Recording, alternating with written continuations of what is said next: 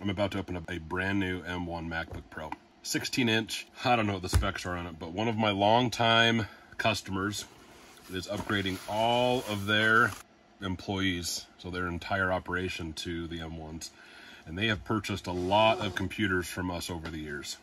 Many. And bless his heart, he entrusts me still. Let's take a little gander at it. So this is a 16-inch. Man, this thing is not, this thing's not light. This thing is heavy. There's some serious weight to that. Crap. All right, let's take a little gander here. 10-core CPU, 16-core GPU, 16 gigs of RAM, and 2 terabyte drive. I don't know which chip it has. It's the SG. Well, let's open this bad boy up. He's letting me open this thing up. I'm opening it. It's kind of exciting. We haven't opened up a brand new Mac yet. Got Mac for a while, so this is kind of exciting. Man, that is a seriously thick and heavy box. I haven't had a new MacBook Pro since late 2016. I used to upgrade every bloody year.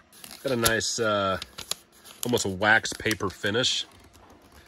I wish I had my MacBook Pro here. This thing seems a lot thicker than the older generation.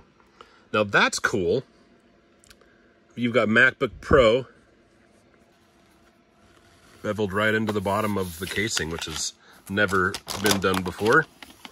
Got some really nice big pads on the bottom.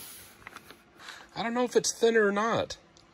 I'm going to stack it up against the 2015 MacBook Pro and see how it is edge to edge wise. Isn't that nice? It is so refreshing to see the MagSafe again. I don't know why Apple ever thought it was a good idea to get rid of it. We'll never know. But man, that's fantastic to see. And then obviously USB-C, a 3.5 millimeter audio jack.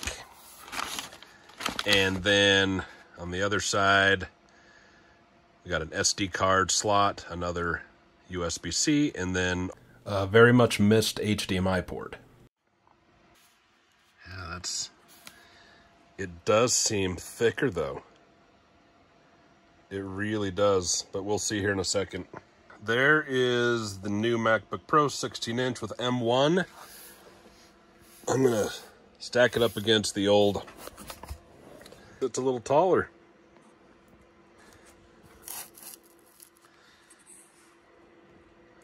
Yes, indeed. It does sit a little bit taller.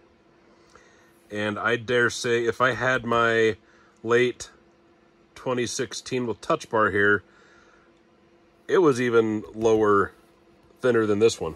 So there's a late 2015. And the chime. Remember when Apple got rid of that for a while?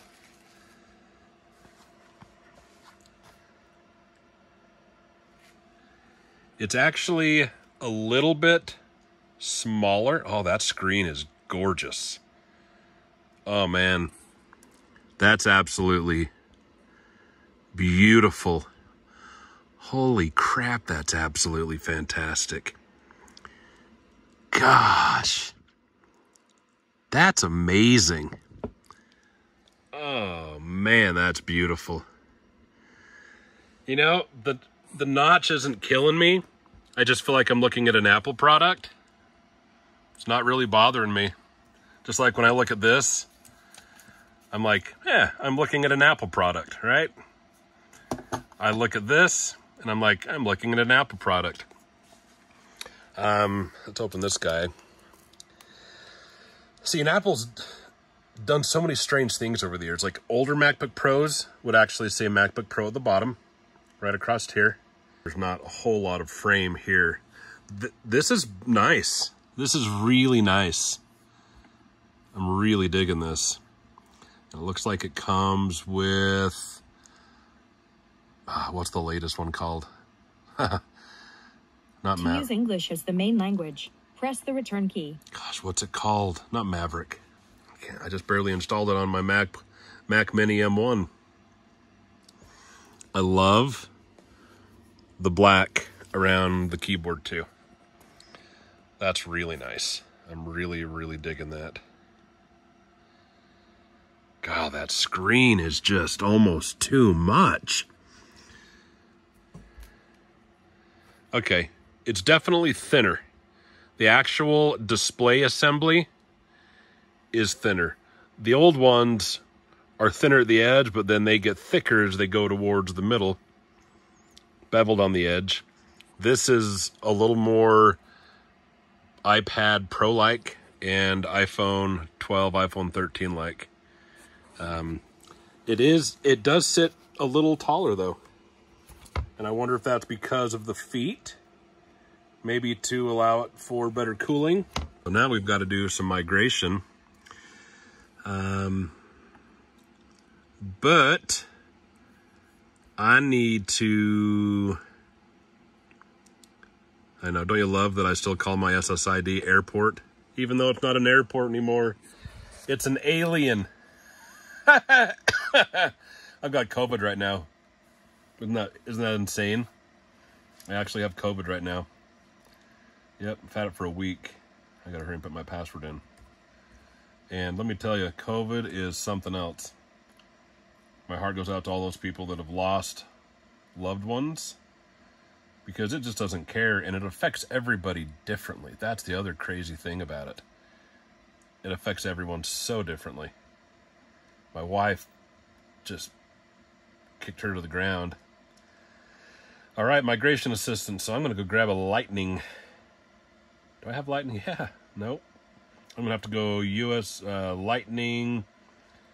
What is it? Lightning 2.0 to USB-C. Thankfully, I've got some adapters for that. Oh, one other thing I didn't really touch on yet, though. That's nice. I like that they made it bigger.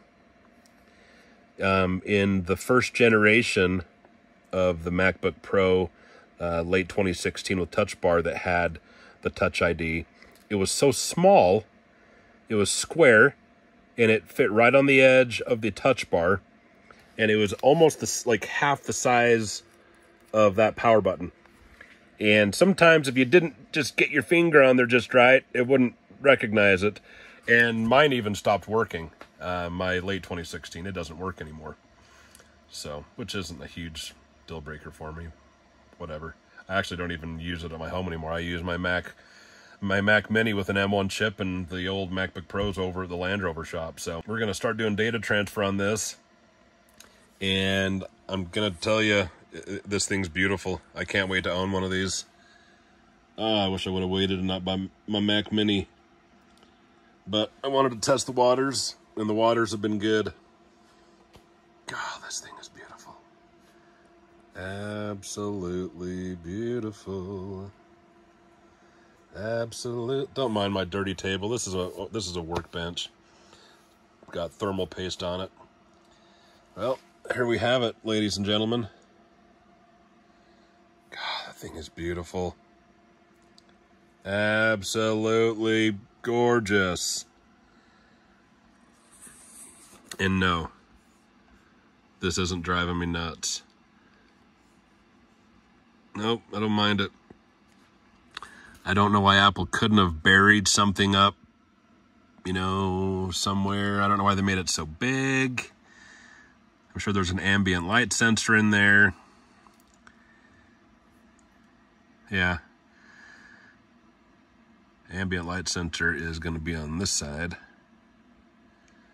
Maybe.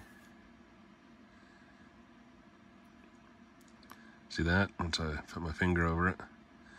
That's another little thing that Apple's done for I don't know how many years, is even their older iMacs had an ambient light sensor. So if somebody walks into a room and flips a light on, the screen adjusts, they flip the light off, the screen gets a little less bright, so it's a little bit easier on your eyes. It's the little things. And then Apple starts being stupid and gets rid of MagSafe. I wonder how many MacBook Pros have landed on the ground. All right.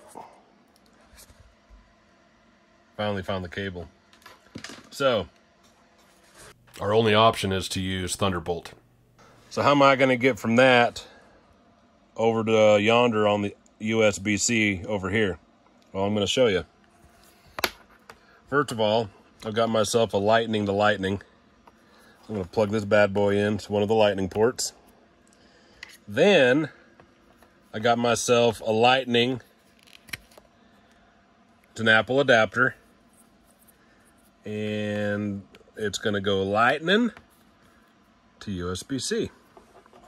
I'm going to plug that bad boy in there. Then I'm going to boot this bad boy up in target disk mode by holding down the T key. There we are. So I hold down a T, we get target disk mode, and then I'm going to come back over here, and hopefully in a little bit the drive will show up. There we are.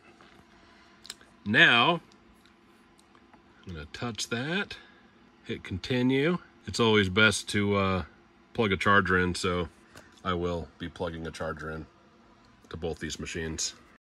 The next step is to click continue if everything looks good as far as the users that you plan to migrate over. And I don't know what the password is. I'm going to set it. Yeah, there we go. I got the password. So we're going to do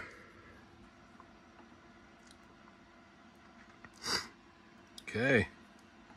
So you'll have to set the password. That's pretty normal on any of the versions of Mac OS. If you're trying to do a data transfer or data migration, you have to basically set a new password for the users, which is fine. Then we just wait. So this is why you want to hook up the charger. So we are going to hook up the new MagSafe.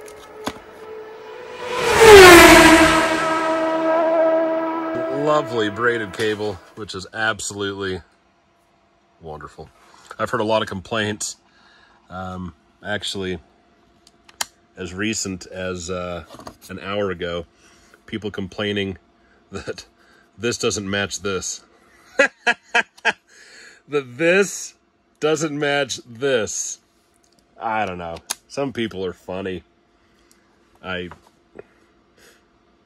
don't know that I've ever seen, I guess the new iMacs, the charge cable matches the back. So if you've got a purple one, you got a purple braided cable, whatever. I don't know. It's a charger. Who cares? Some people have too much time in their hands. There's our USB-C that plugs into the charger. Ah, look at that beautiful thing.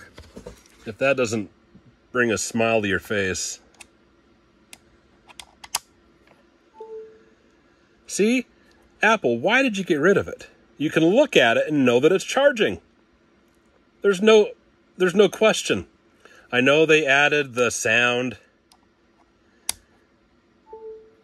Just like on the iPhone, they added the sound, but it's so nice if you're, looking across the room, whatever, and you see that light. It just gets you right in the feel-goods.